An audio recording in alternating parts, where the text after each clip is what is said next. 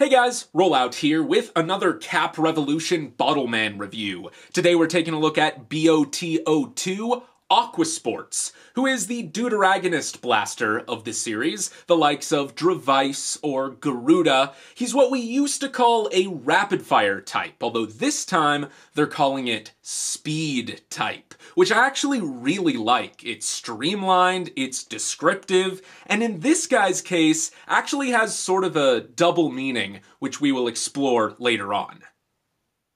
We'll take a quick look at his bottle-like packaging. Aquasports is based off of various Japanese sports drinks, most specifically the brand Aquarius, which we don't typically have in the US, so I had to import this, but you can see that the logo is quite similar. Nothing particularly novel on this side or this side. Over here we have all of the included components, and on the front we have a picture with all of the stickers fully applied, so take a good look at that.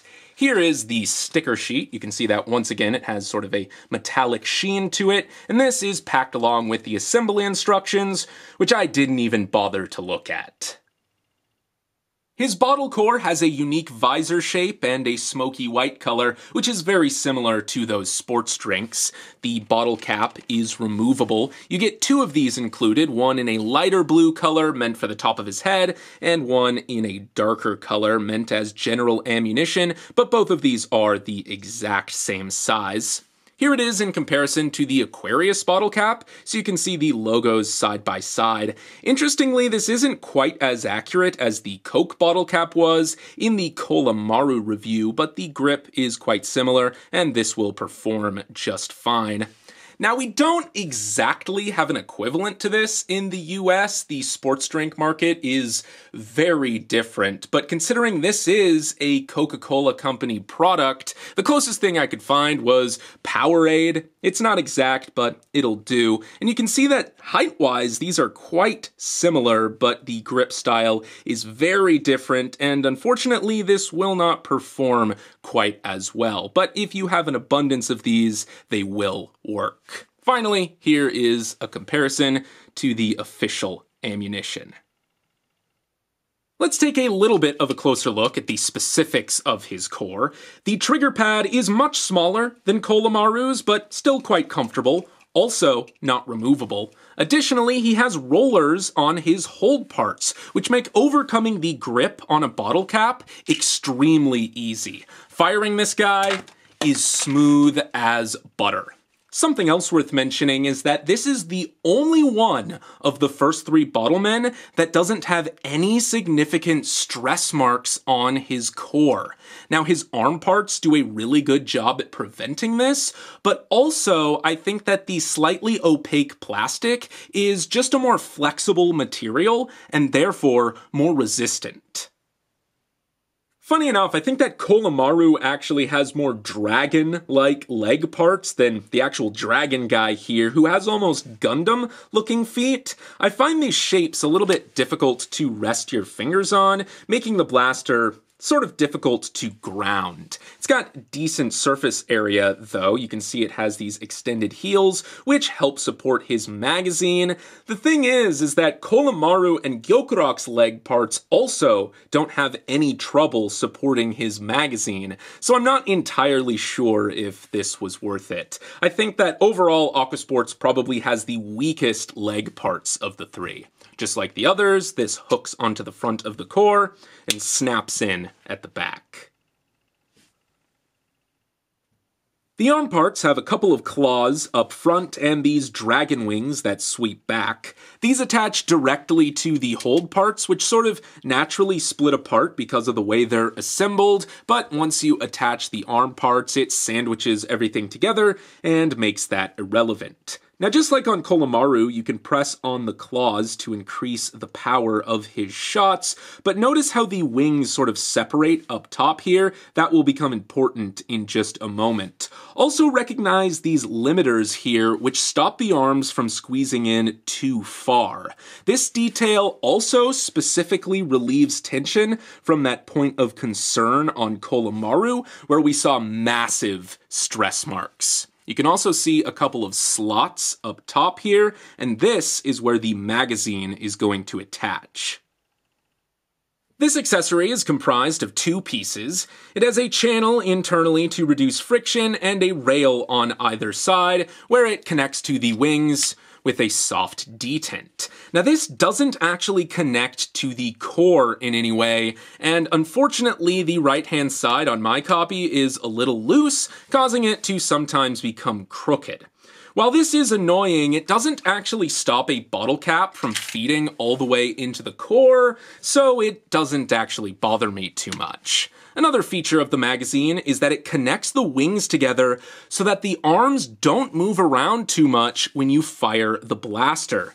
This dual support keeps the hold parts super solid, and this guy's performance is ridiculously consistent. He can hold 3 bottle caps, meaning that you need another Bottleman, an official reload pack, or recycled bottle caps in order to reach full capacity.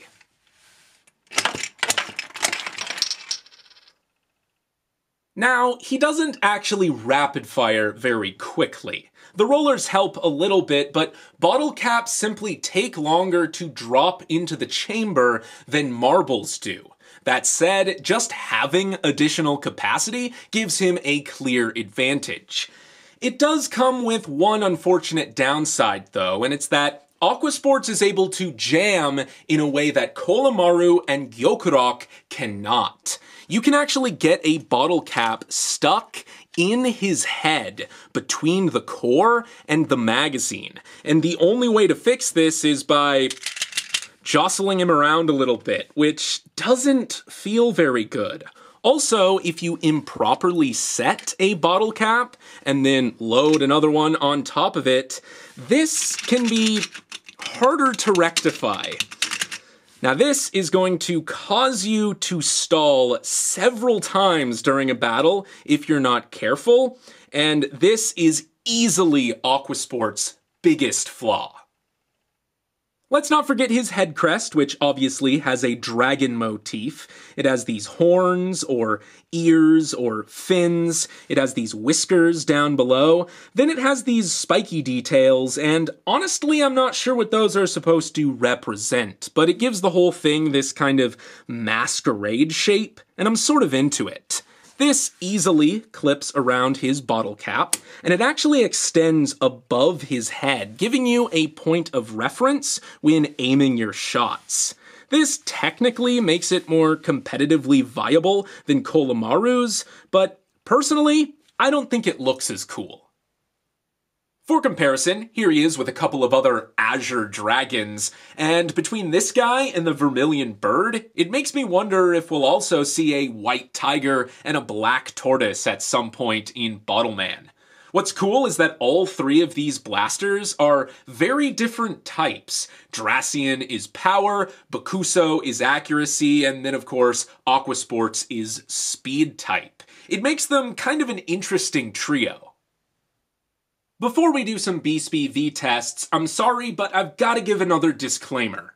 The readings you're about to see here are going to be kind of insane. The lightweight nature of bottle caps paired with a lack of resistance from his rollers and the tension from his arms make this guy's shots extremely fast. But unlike Bottleman, there's this phenomenon with Bottleman where speed doesn't translate to power the way you expect it to.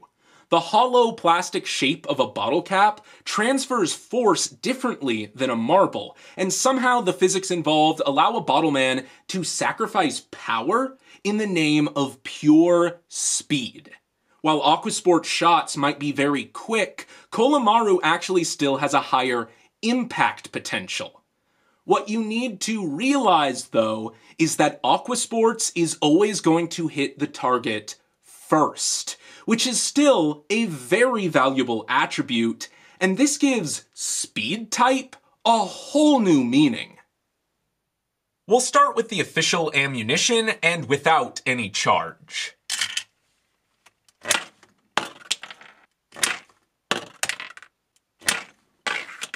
His normal shots are faster than Kolomaru's charge shots. Next, we'll try the Aquarius bottle cap.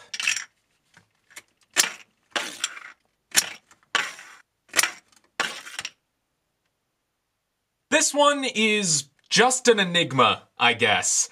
I don't know if it's the color, the shape, the size, the speed. I can't seem to get a proper reading on it, so your guess is as good as mine. Let's try the Powerade bottle cap then.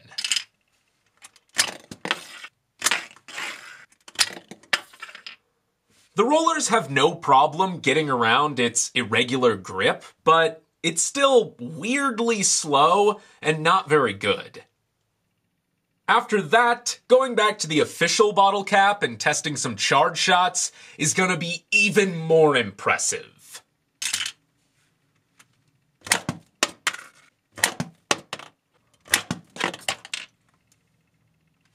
Now, some people on YouTube measure in kilometers per hour. This is meters per second, by the way. By Bottleman standard, even by Bottleman standards so far, this is insanely fast. Let's put that speed to the test with some target practice. First, we're going to do some rapid-fire shots using these Powerade bottles, and all 3 shots are going to be official ammunition using 2 extras from one of the official reload packs. Now, you can fire Aquasports with a single hand by placing your finger on top of his head here and reloading as you fire, but honestly, he's not super optimized for this, and personally, I find it a little uncomfortable.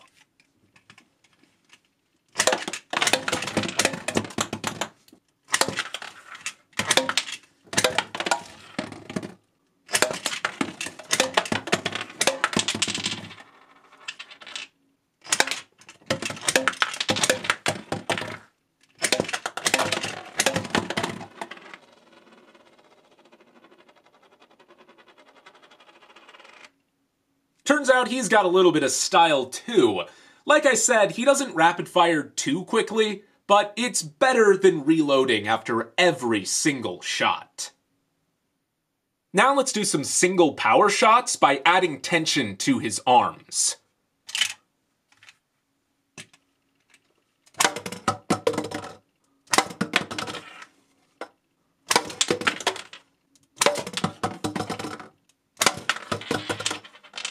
Now, I can't imagine this was an intentional feature, but he tends to shoot a little high, sort of like Spike Phoenix, actually. Now, this is super annoying when shooting at a puck target, because if you're not mindful, sometimes he will shoot right over the top of it. But incidentally, it makes him especially effective at knocking down bottles. Okay, let's be fair. On average, Kolomaru can still push a battle puck further and knock down heavier targets. Gyokurok has a far more stable control shot, and Aquasports bottle caps tend to wobble, making him less effective at shooting through gaps. But at the end of the day, pretty much any solid plastic object moving 12 meters per second is going to pack a friggin' punch. The sheer speed of his shots also makes them pretty darn accurate too, because typically they don't have enough time to veer off course. He might not shoot between targets very well, but he has no problem hitting them outright. Basically, this guy has more than enough power and accuracy to get the job done. Not only that, his core is resistant to stress marks, his arms actively prevent them, he's got rollers, additional capacity, and he's so consistent, it's stupid. I'm gonna say it, Aquasports is easily the best out of the first 3 Bottlemen, by a long shot. So much so, I'd almost claim that it's an objective fact. If you're gonna get one Bottleman, this is the obvious choice. Just make sure to get some additional bottle caps. Until next time, this has been Rollout, signing off.